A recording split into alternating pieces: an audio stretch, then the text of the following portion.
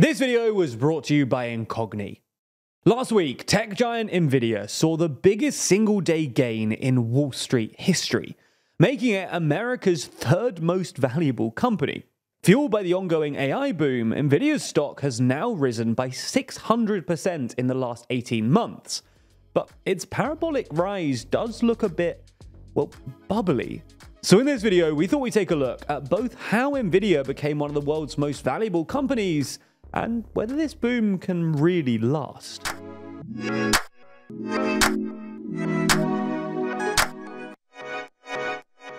Before we start, if you haven't already, please consider subscribing and ringing the bell to stay in the loop and be notified when we release new videos. So, let's start with a little bit of context. Nvidia was founded by now CEO Jensen Huang and two other guys in California in 1993. And went public in 1999. For most of its first 20 years or so, Nvidia focused on designing graphics processing units, or GPUs. Now, Nvidia is what's known as a fabless company, meaning that it doesn't actually manufacture its own chips. It just designs them and then outsources the manufacturing to someone else, usually the Taiwan Semiconductor Manufacturing Company.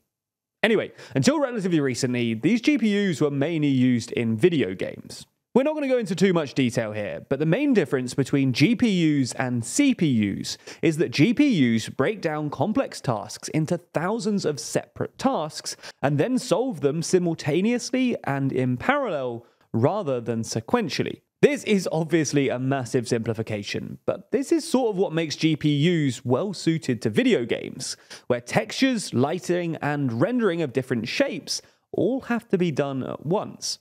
Anyway, Nvidia did pretty well off this, both because the video games industry experienced pretty steady growth for the past 30 years or so, and because Nvidia's high-performance chips account for nearly 4/5 of gaming GPUs. However, the company's fortunes improved dramatically in the late 2010s, with the rise of cryptocurrencies. That's because the enthusiasts quickly realized that Nvidia's GPUs were perfect for mining cryptocurrencies, especially Ethereum, and as such, demand skyrocketed. This was obviously great news for Nvidia, but it made the business vulnerable to crypto-related volatility, which is why Nvidia's stock tanked in 2018 and 2022. However, after falling over 60% in the year to November 2022, Nvidia's stock has enjoyed a meteoric and apparently unstoppable rise. By mid-2023, its market cap had more than doubled to $1 trillion, surpassing both Meta and Tesla. Then, on February 21st, Nvidia's blockbuster earnings report, where the company announced a 265% jump in revenues, pushed it above $2 trillion, making Nvidia the third most valuable listed company in the US, behind only Apple and Microsoft, but ahead of giants like Amazon and Alphabet. This represented a single-day gain of $277 billion, the largest in Wall Street history. So, what explains this stratospheric rise? Well, the short answer, as you might have guessed, is AI. Now, Nvidia doesn't actually have its own AI models or anything like that, but the company has heeded the well-worn advice: during a gold rush, sell shovels. This saying was inspired by the California gold rush, where many of the people who actually made the most money weren't the prospectors, but the people who sold shovels to the punters. If AI is the metaphorical gold, then Nvidia's chips are the shovels. Essentially, while GPUs are useful for running AI models, they're especially useful for training the models in the first place. This is basically because the task of training neural networks involves tons of repetitive smaller tasks, which is exactly what GPUs are good for. So, since the release of ChatGPT in late 2022, executives have been racing to incorporate AI into their businesses, and that's created massive demand for Nvidia's GPUs. Nvidia is particularly well placed here because it has a near monopoly over specialist AI chips, controlling more than 95% of the market. This is both because Nvidia's chips are just really good, their computation speed has increased 1,000-fold in the past decade, but also because Nvidia don't just provide the chips, it also provides the stuff required to actually use the chips. First, Nvidia provides a software called CUDA, which allows customers to fine-tune chip performance and is now the industry standard. And second, Nvidia provides the relevant networking services. Essentially, the training of AI models requires hundreds, if not thousands, of chips to be used simultaneously, and these chips have to be connected by a network. Thanks to its purchase of networking giant Mellanox in 2019, Nvidia now also controls something like 80% of that market too. So, by providing the best chips, the best networking kit, and the best software, Nvidia has developed a sort of moat that insulates itself from competitors, because any serious contender will need to beat them on all three. The question is then, can Nvidia's boom last? Well, there's clearly a speculative element to its recent performance in the stock market, as evidenced by the sheer number of options contracts. But as we've hopefully demonstrated, its fundamentals are pretty strong. Nonetheless, as we see it, Nvidia's future depends on three things. Firstly, it depends on whether the AI boom lasts. At the moment, people are pouring insane amount of monies into AI in the hopes that it ends up being a lucrative, world-altering technology. While this is of course understandable, given the impressive power of stuff like ChatGPT, AI might not turn out to be as great as its advocates claim.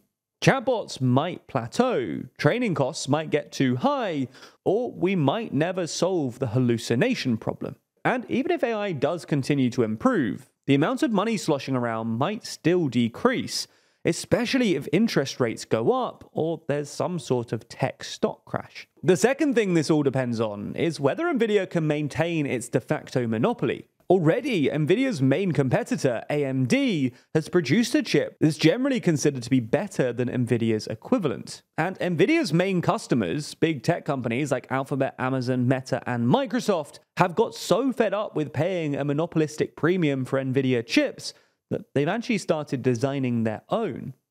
While Nvidia's position looks relatively strong in the near future, in the long term, it's definitely not guaranteed. And it's possible that another firm will leapfrog Nvidia in the same way that Nvidia did to Intel. Thirdly, it also depends on the brewing US-China trade war. American sanctions have already reduced Nvidia's sales in China, which previously accounted for about 25% of revenue. But Nvidia has been able to mitigate against this damage by creating chips that fall just under America's sanction thresholds and by rerouting sales through Singapore, where Nvidia's sales are growing faster than anywhere else. If, however, the trade war heats up and American sanctions escalate, this could make things significantly more difficult. All in all then, while there's probably a bit of irrational exuberance regarding stock price, and clearly some medium-term risks, Nvidia is clearly in an enviable position. It enjoys something nearing a monopoly on AI chips, and if AI ends up being the future-defining technology that advocates claim, Nvidia could end up with one of the most important companies in the world. Clearly though, the state of the world is plagued by uncertainty and risk. While you've been watching this video about Nvidia, your personal information may have been sold or published online without you even knowing about it. Even while recording videos, we're constantly interrupted by robocalls. And if you're wondering why you've been getting so many random numbers calling your phone, well, the answer is the malevolent workings of shady forces called data brokers. These data brokers can collect and sell your personal information to anyone, from a company to an online criminal.